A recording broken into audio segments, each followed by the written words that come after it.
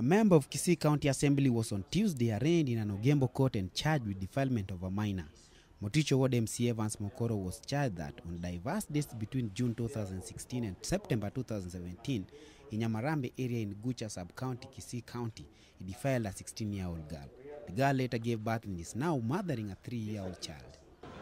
You have seen he was arrested yesterday and they sneaked him away from court and took him to Ogembo police station.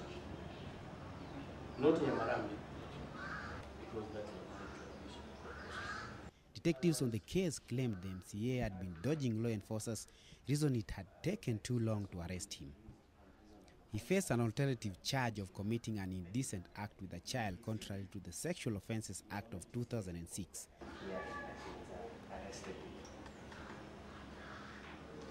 On that date, we take directions as to when your matter will be heard.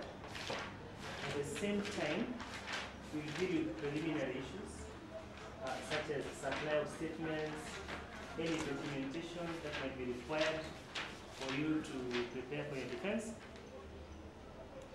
And if there will be a substantive application for the DNA.